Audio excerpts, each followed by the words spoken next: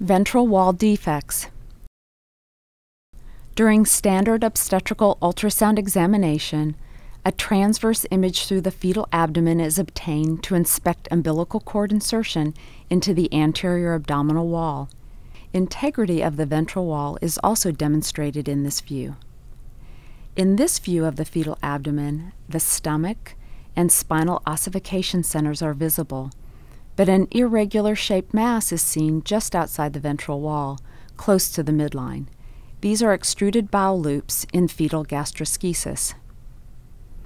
This again shows a transverse view of a fetal abdomen. Fetal gastroschisis is a full-thickness defect in the ventral abdominal wall that is virtually always located to the right of the umbilical cord insertion. Although the defect itself is not generally visible, multiple bowel loops herniate through the defect and float in the amniotic fluid. Color Doppler has been added to this image to more clearly show the umbilical cord. This demonstrates that the bowel has herniated, not into the cord base, but through a separate defect at the right. Gastroschisis complicates 1 in 2,000 to 4,000 pregnancies and is the one major anomaly more common in infants of younger mothers. Associated bowel abnormalities such as jejunal atresia are found in 15 to 30% of cases. As with other major anomalies, targeted sonography is indicated.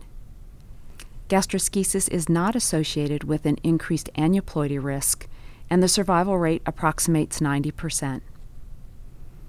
In contrast, fetal omphalocele is a herniation of abdominal organs into the base of the umbilical cord itself.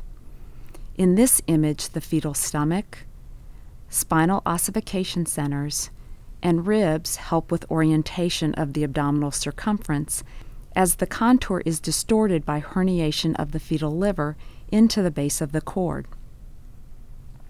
Because abdominal organs herniate into the umbilical cord, they are covered by amnion and peritoneum, which gives the fetal omphalocele a round, sac-like appearance.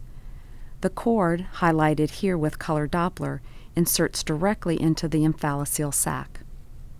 This fetus has a small omphalocele highlighted here. Omphalocele complicates approximately 1 in 3,000 to 5,000 births. In more than 50% of cases, omphalocele is associated with other major anomalies or aneuploidy.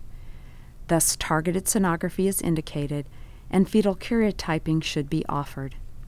Omphalocele is also a component of syndromes such as Beckwith-Wiedemann, cloacal exstrophy, and pentalogy of Cantrell.